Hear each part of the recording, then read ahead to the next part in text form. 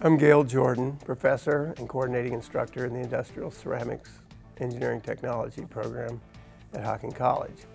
Industrial ceramics is a field that many people don't know anything about, but most of what we deal with are either construction materials like brick and tile, pavers, and then there are more advanced materials that might be used in advanced ceramic parts for automotive engines or in the aerospace industries for a whole variety of applications.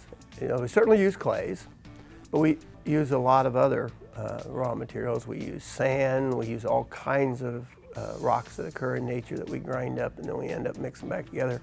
And some of those are materials that we use. We actually start out with raw materials and then they make more high purity synthetic materials. Equipment-wise, we use all kinds of equipment to process those materials. We basically take big rocks and make them into little rocks to start with, and then we put them back together to make some kind of shape that are going to be useful for us. So we have grinders and crushers and screening equipment. So once we get it down to a small particle size, we have to have various methods to put those particles back together to make whatever kind of product we're after. So we have all kinds of forming equipment.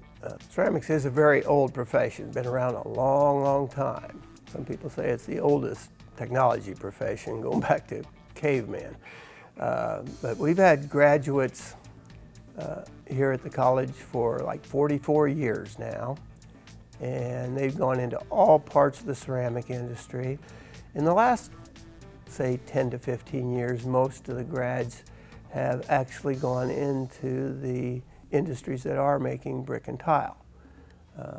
We have had people go into the glass industries, we had people go into the advanced technical ceramics fields and continue to do so. But over the 25 years, most of them have either gone into the industrial furnace linings or into the brick and tile manufacture. We're often asked if when somebody gets out of the program, if they come into our program and they do what they need to get their training, when they get out, what are they going to do? I've had students that were really concerned that they were going to be a line worker in a factory.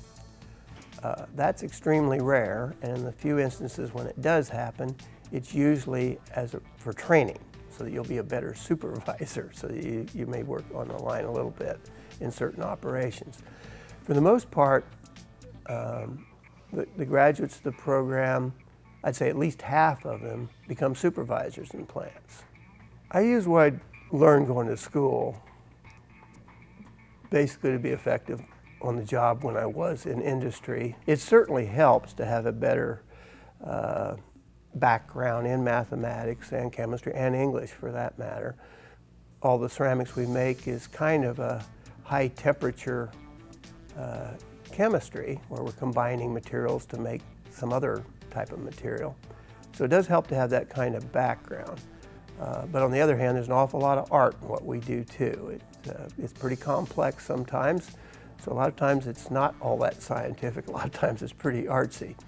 One of the things you think that you can do to see if this might be right for you is just start thinking about the things around you that you use every day and take for granted, and think, what's this made out of?